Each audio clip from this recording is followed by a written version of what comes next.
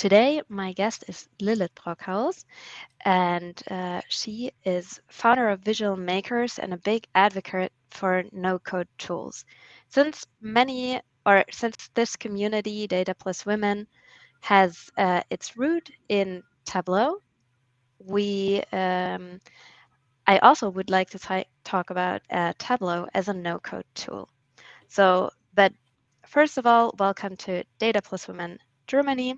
Heidi Kalbe and I have created this community to just invite interesting people and give a stage to especially interesting women. Everybody is welcome. It's Data Plus Women, not Data minus Men, and where we talk about just interesting topics by interesting people. So first of all, Tableau is a classical no-code tool. Instead of using JavaScript or other coding languages to build data analytical interfaces, we're using drag and drop. So Lilith, what is a no-code tool? Could you explain that to somebody who is, just known Tableau and nothing else, and Sure. is new to that? So, first of all, let me say that no code is probably the wrong word because it's the term right now and I love it because it's so easy, but technically no code doesn't mean no code, right? There's still code behind it, but if you don't want to, you never have to touch it or interact with it. So when you think of no code, you could think in a really simple explanation of a PowerPoint presentation, but you don't build a PowerPoint presentation, but an app or an automation or so. So you have these drag and drop builders. They can be really simple, and the more simple they are, the less individualizable, if you say so, they are, or customizable is probably the right word. But you really get up to speed. So it's really fast building with them and really easy to learn. And then there are no-code tools, which are more kind of into the low-code department, where they're more complex, more technical, but you also have more freedom to customize them to your needs. But I would say in general, no-code means visual programming. So there's a layer between the code and what you're interacting with. So it's a visual interface that makes software building more accessible. So in what kind of areas do we find no-code tools today? We have data analytics like Tableau, but what else? So yeah, we have the databases, the visual databases or data analytics. Then we have website builders. Wait, so no SQL anymore? No. Well, the base of that is still often SQL.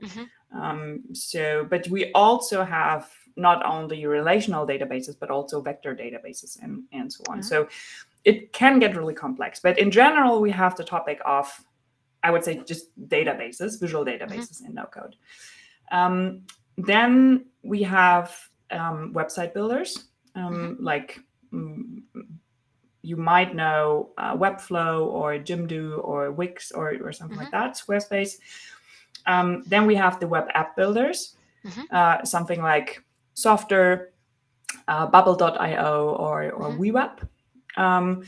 Then we have automation tools like Make or Zapier or N8N or so. And I would say these are the main topics, kind of, or the main categories that we have in no code. But we have also a lot of tools who do something really specifically really good.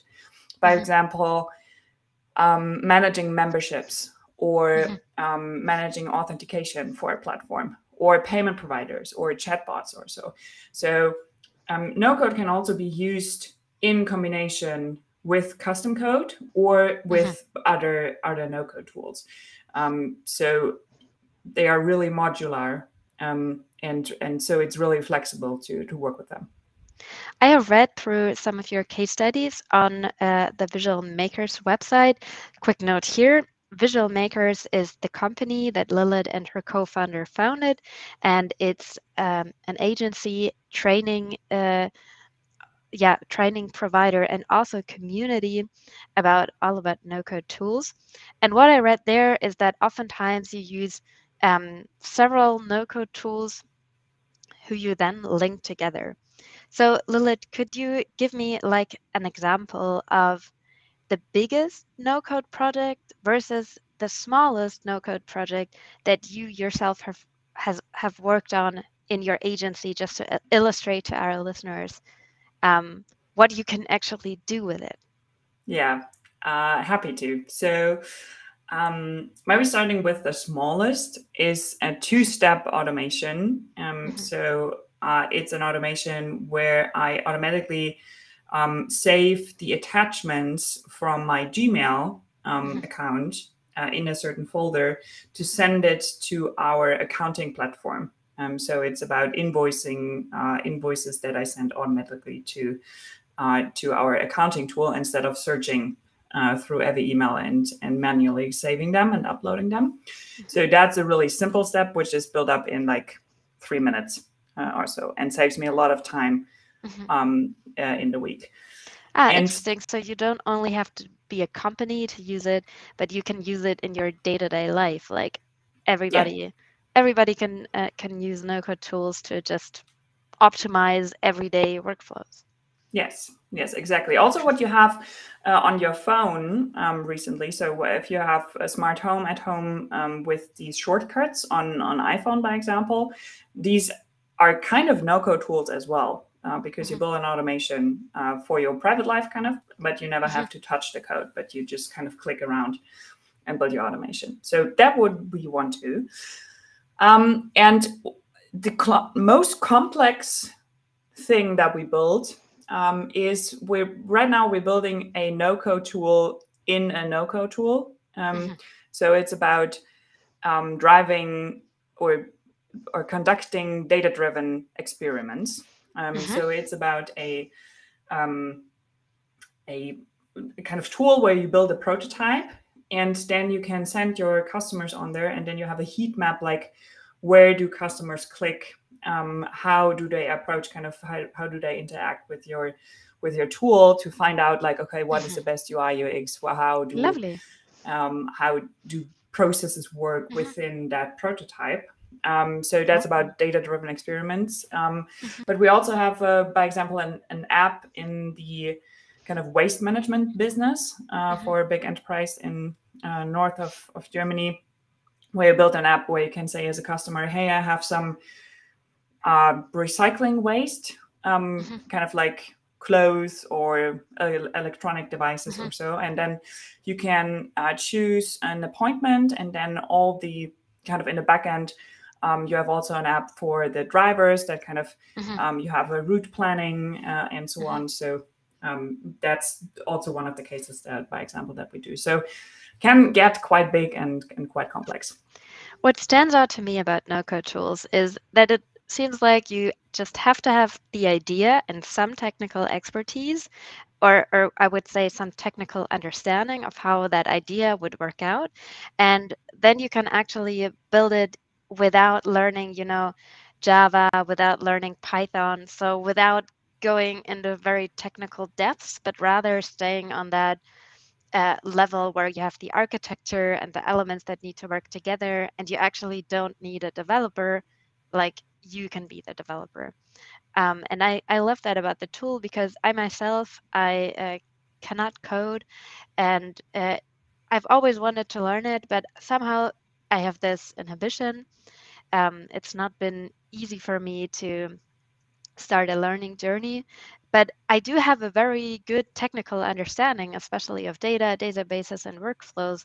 And I believe that I naturally take to visual interfaces like I did to Tableau, because I know what I want to do, but it's really hard for me to just work with these words that are syntax highlighted. But it's just not how my brain works. I feel like that tools using a graphical interface are much more psychologically fitted to people. What do you think about that?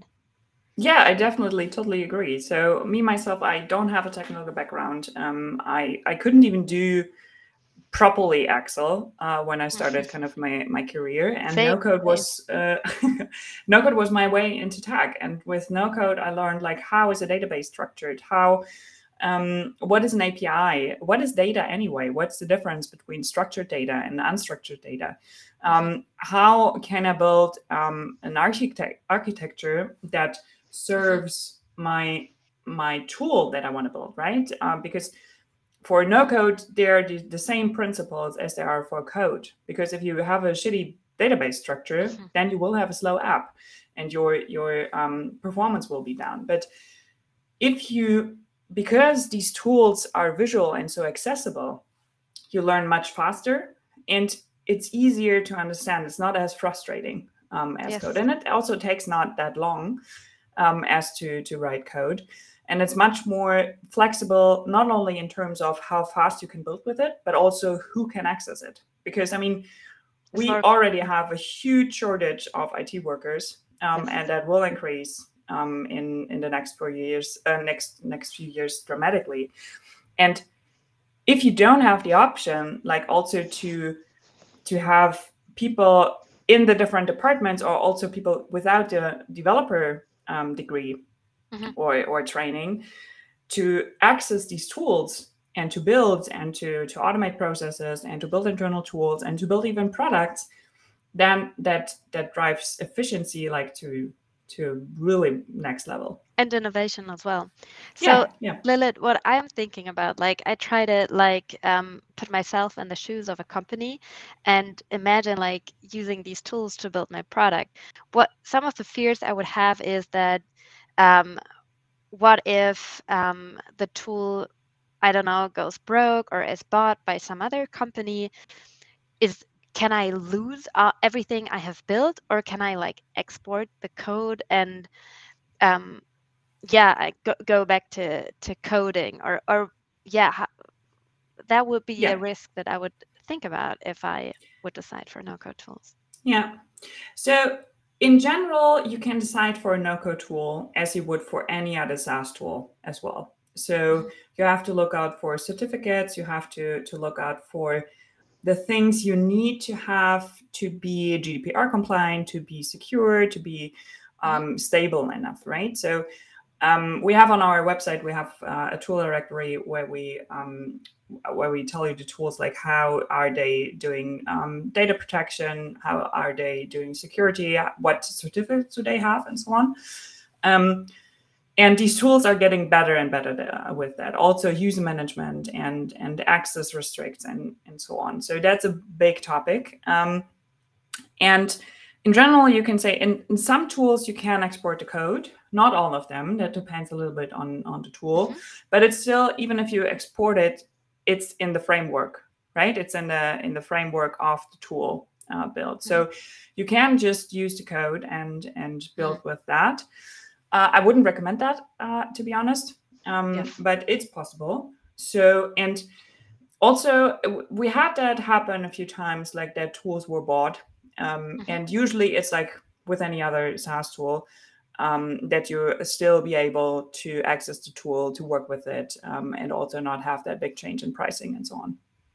So just for our listeners, SaaS means software as a service, and it describes that you do no longer buy for hundreds of dollars, for example, like earlier Microsoft, but that you have a subscription-based model that you pay monthly, and when you no longer want to use it, you stop paying. And that also encompasses that updates and security is all managed for you, and you don't need the resources or expertise to keep your tool up to date and safe. So as we heard, no code is a software as a service solution, so it's fully managed, and that way I think so. When I like listen to it, I think it's very attractive for startups or for innovation labs where people need to build something fast and test it out in real life. Is that something, that a use case that you meet often? Yeah, definitely. We built that in our agency with partners together, like innovation projects, prototypes, MVPs, but also fully fledged products. So it depends a bit on the use case, but you're always faster with no code than you are with code. And that's why it's so great to test things, because you never know, right? You have a hypothesis and then you need to test it to see Yes. if you're right, right? You have to validate your thoughts and your hypothesis. So that's what no code is really great for as well. So I would say in general, product building, like also prototypes, MVPs, but not only that, you can also build fully fledged products with that. Then you have the automation part and the internal tooling part. So I would say these are the three main use cases for no code.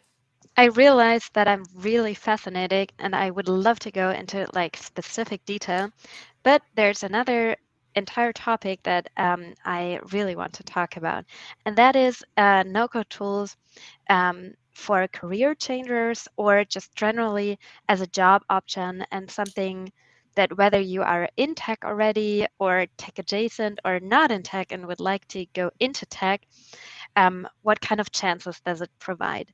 So I looked at your at the VisualMakers website, and I saw that you have an academy and also a community. So I would love to know more about, you know, about the community. Maybe we'll just start with the community, but I have Sure. so many questions. So the community is one thing that we want to put more focus on the future. Right now, it's a Slack workspace where we provide knowledge about new tools, updates, and so on. People can ask questions. We have more than 600 or 700 makers now in there. It's all German. It's a German community. Is it German Um, speaking? it's German speaking, yes. All right. We have also some, I mean, everybody in there understands also English, but most of the posts are in German right now. Yes. So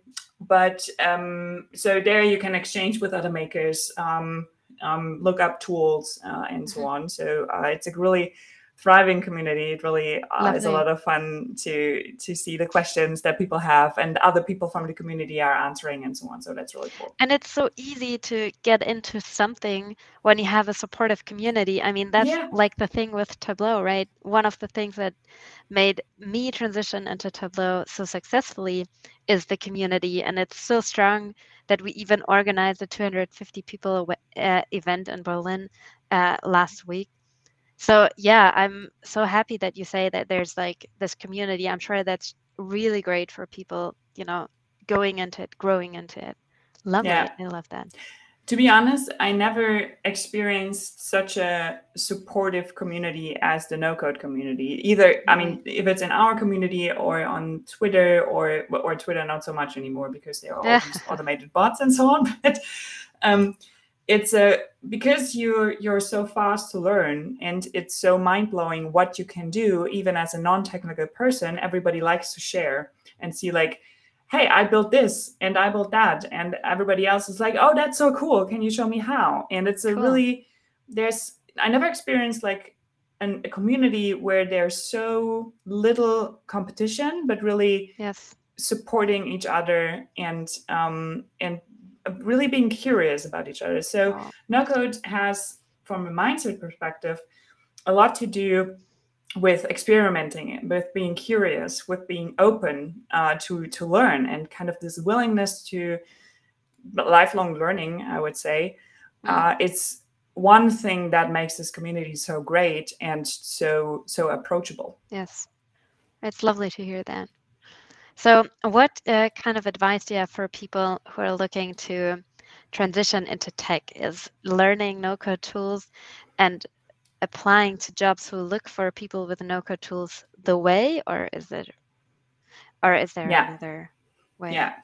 So to be honest, I think learning no-code tools, if it's automation or some web app builder tools and so on, I think that's going to be one of the main skills that we have in the next 10 years or so that people or companies are looking for in every department, to be honest, because in every department you have automation potential, if it's in HR and marketing and accounting, but also in product and software development. So that's one thing. I think it always makes sense to learn how to no code. And if you want to dive deeper into tech, no code is a great way to start, because Yes. like I started with no code and learned from a completely non-technical perspective. I learned the basic concepts of code and of software development. Then I started a training as a software developer. And I also did it, I took it to an end, but I was more interested in transforming ideas into product and automating stuff and so on. So I didn't continue it. I'm quite a slow developer, I would say.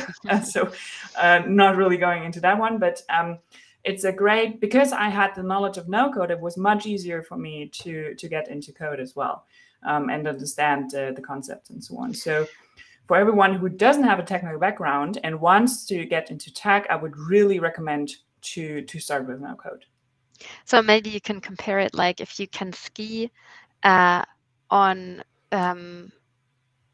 snow, of course, you can easily learn how to ski on sand, like people ski on dunes, right?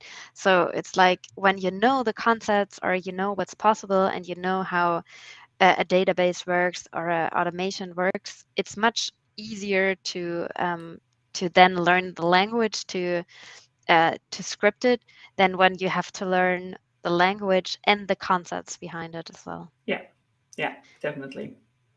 Also, I would like to mention your podcast that you have. It's on all the podcast platforms, and I really like the conversations you have with people, and the ideas some people come up with. For example, one of your guests built. He was vegan and he was on holiday in Portugal, and he just all his friends were asking him for restaurants all the time. So he just said, "Okay, let's just make an app of it." I thought that was a really fun and illustrative story, that it enables us to be more techy in our everyday life.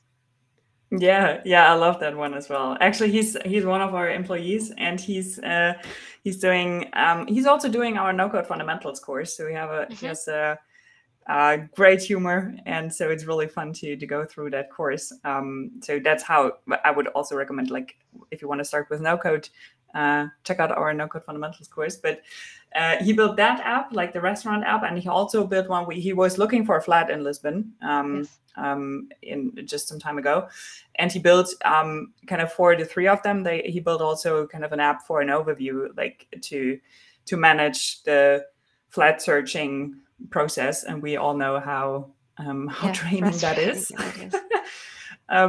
So yeah, it's really, really cool, and how fast even you can build that, right? So yeah. Yes.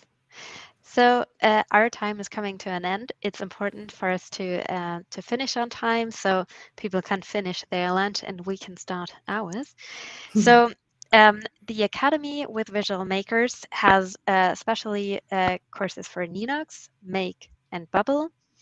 And yes, if you're curious, do check it out. And of course, the community, that sounds wonderful. I have to listen to the podcast about art and no code tools because, I used to be an artist, still very active. I'm so curious. I can't wait. And I'm really inspired that if I do ever have any free time left over, to just build my own app. I do think that in future it will be more important for everybody to acquire certain IT and tech skills, and I think no code tools is the way to do it. Like Tableau is a self-service tool, so that's the whole idea and philosophy about it. And yeah, I think it's so fascinating. I would love to talk more about it, and I would love to see more of it in my day-to-day life. I'll certainly have it like on my radar now. I'll probably realize much more where it is in use. And there's one more topic that we can't talk about now. I'm so impressed that you're a founder and that you have your own company. I would have loved to elaborate on that a bit more because I think it's very admirable, and I think that would have been a great benefit. But Lilith, time flies by, It was amazing having you here. Thank you so much for taking the time. And Thank you so much for I having me. hope you have great success in the future. And yeah, no code tools for the win, I'd say. Yeah, definitely. Thanks so much for having me. It was a pleasure. Thank you too. So have a good lunch and good rest of the week. Goodbye. Goodbye.